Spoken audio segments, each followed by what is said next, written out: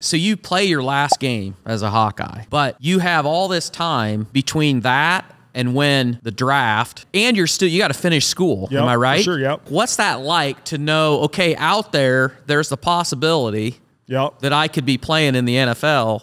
But I'm just a college student and I gotta get through this. I remember them, preparing us and talking to us about that, right? Like saying like what stage of like you're in as far as so you're preparing for the combine. Usually comes first in February, and then you have your pro day in March at Iowa, and then you have the draft in April. So those things like were stacked, it's like this is first, this is second, this is third. So early on, and obviously your schooling is up there, very important. Getting your degree was very important, right? Yeah. Coach Ferentz talked about it all the time. Getting your degree should be just as important as anything you do on the football field.